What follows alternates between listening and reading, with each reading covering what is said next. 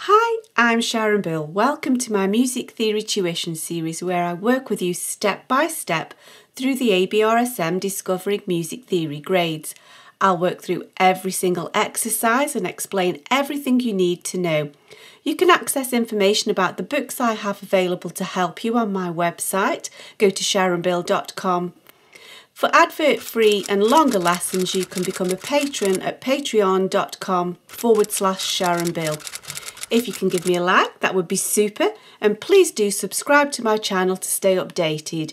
You can support this channel by buying me a coffee at buymeacoffee.com/SharonBill. Let's move on to page 58 of the Grade 5 Discovering Music Theory workbook.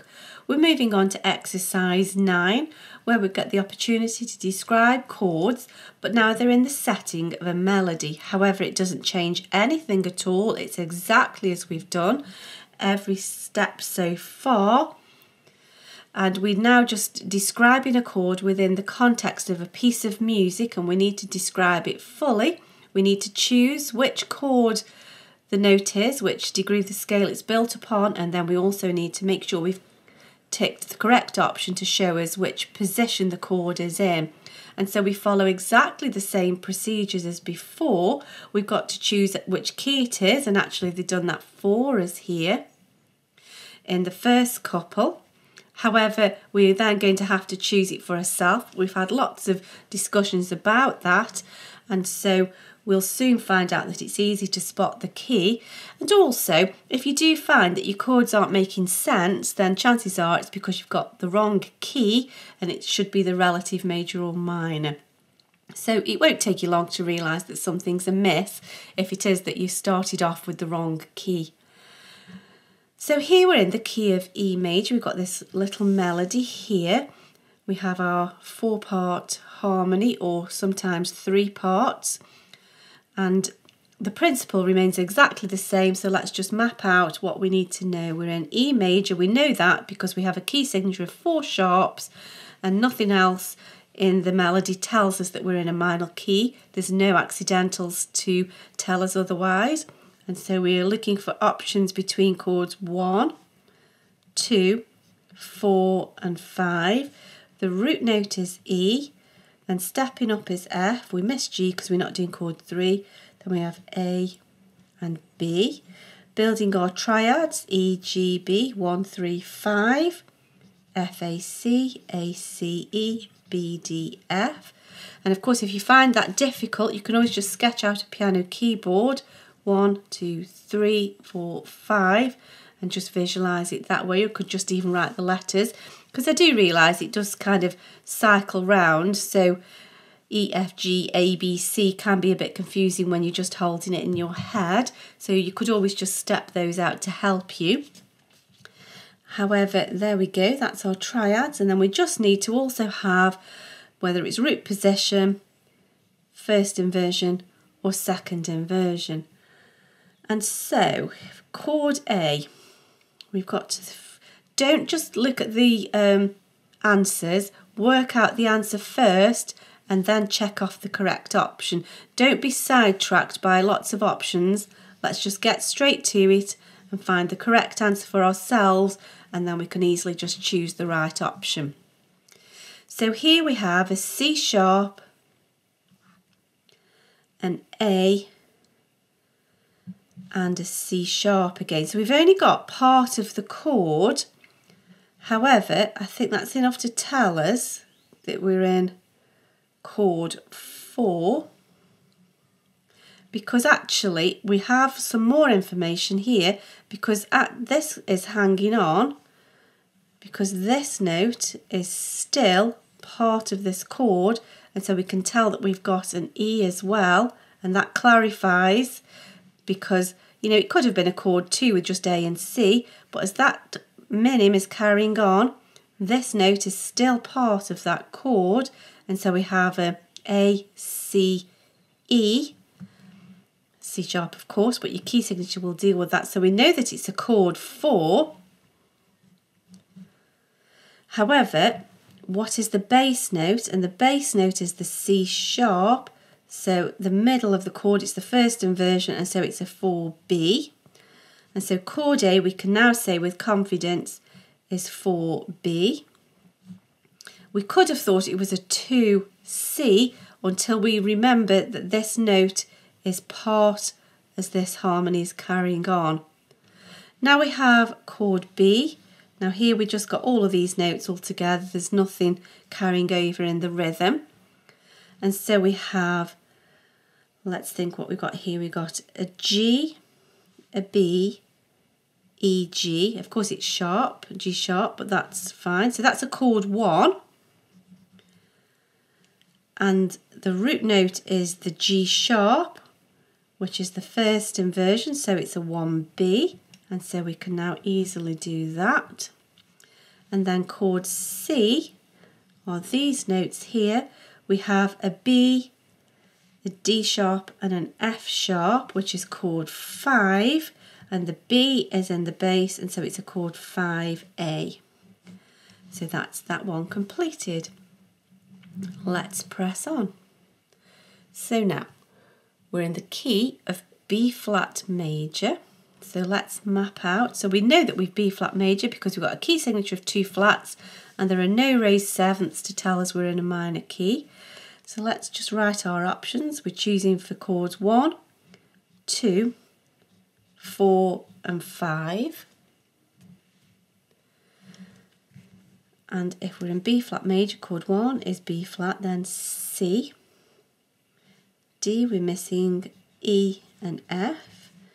Build our triads. C, E, G, E, G, B, F, A, C. And we need to also show whether it's root position, first inversion, second inversion, indicating precisely which note is the lowest in the bass. And so chord A, we need to describe this. So we have an F, a B flat, D, F. That's a chord 1. And the lowest note is F, so that's a 1C. So we can choose chord A is 1C. Now chord B, this is the harmony note. That's not a harmony note. That's a passing note, just passing through in step to the next harmony note. We can tell it's just going in step, and we'll see that it's got no place in this chord. We have a G, E flat, B flat, and so that's going to be a chord 4. And we can see that C has got no place in that. That's just passing through by step, just a little bit of melodic decoration moving us to the next chord. And so here, chord 4, the G is in the bass, and so we can say that it's a 4B. So for B, we can say 4B.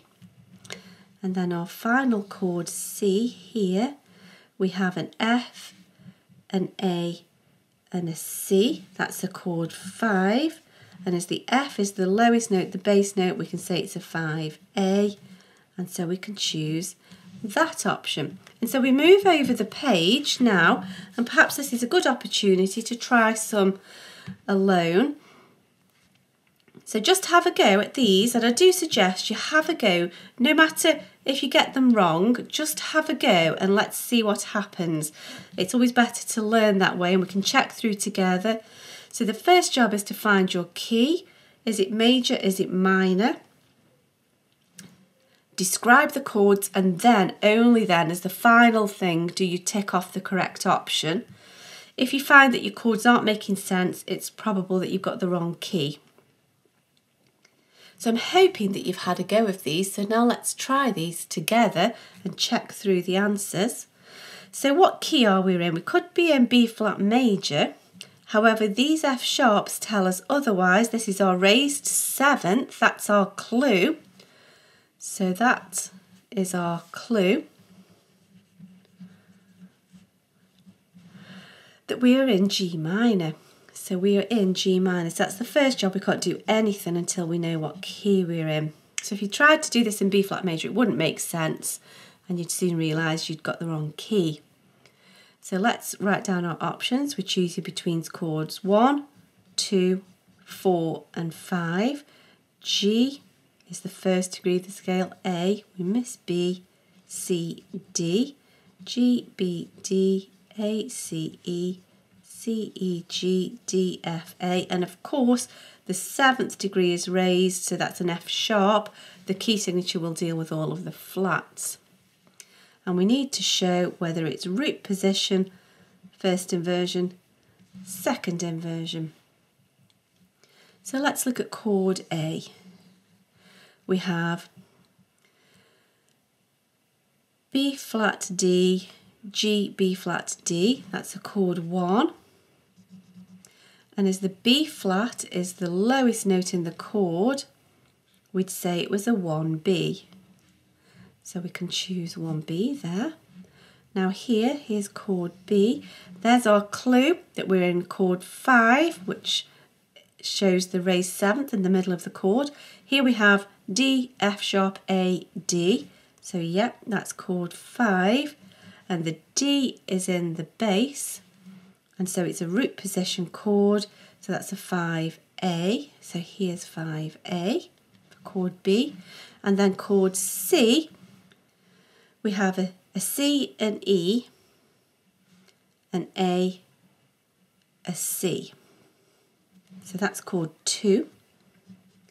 And the lowest note of the chord at the bass is C, which is the first inversion, and so it's a 2B. There we go, let's press on to D. So again, nice little piece of keyboard music by Clementi here. So what key are we in here? Let's think. So we've got a key signature of E flat major, B flats, E flats, A flats. No accidentals to tell us we're otherwise. So that looks like we are in E flat major. Let's just write our options. Chords 1, 2, 4, 5. E, F, A, B. Of course it's flats, but your key signature will do the work for you there. E, G, B, F, A, C, E, B, D, F.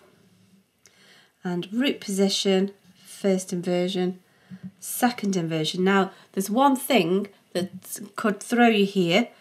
The bottom part is also in the treble as well. We've got 2 trebles, so it won't make any sense at all if you're reading that as bass clef, just presuming it's bass clef. So just watch out for that little sneaky device there. So A.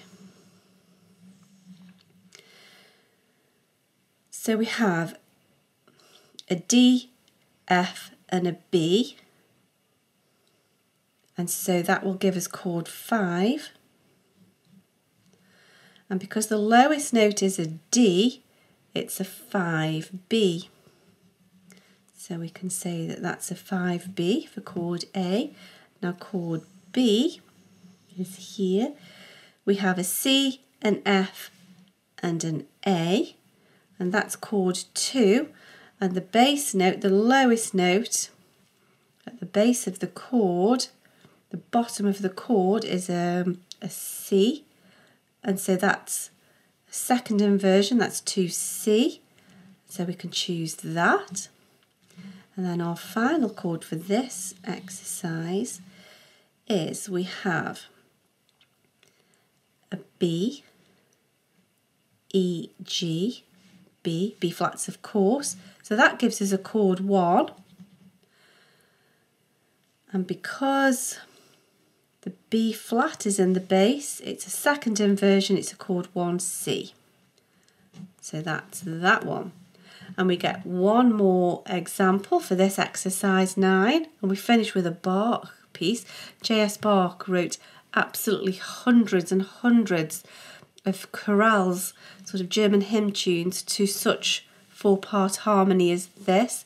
He is known as the absolute master of harmony. It's fitting to finish this exercise with a little bit of Bach, I think. So we need to discuss which key we're in. Now, is it D major or is it B minor? We have the key signature for either, but a big clue is here. That's our raised seventh. There's no other way of explaining that accidental other than a raised seventh. If A sharp is the seventh, then B is the eighth, and B minor shares the same key signature as D major, so that makes perfect sense. And so we're in B minor. And then we have chords 1, 2, 4 and 5. So B, C, Miss D, then we have E, F. Build our triads. And we need to also explain whether it's root position, first inversion, second inversion. And now we've got everything we need to properly and fully describe these chords. So chord A, we have a G. Now the reason there's a stem going down and up is that's representing it's the bass note and the tenor note. It's giving the two parts have merged and sharing the note. So we have a G, a B and an E, which gives us a chord 4, and G is the bass note, so we can say it's a 4B. So that's that one. And then here we have an F sharp. This is an A sharp. Still remember the accidental still carries. That is still an A sharp, so that's our clue, because we need the A sharp in the middle of our chord 5. That's our raised seventh. And so we have F sharp, A sharp, F sharp, C sharp, so that's chord 5. Yep, we're definitely in chord 5. And then because the lowest note is F sharp, it's a 5A, so that's that one. And then our final chord here, we have D, B, F, D. That's a chord 1. All the notes of chord 1, B, D, F.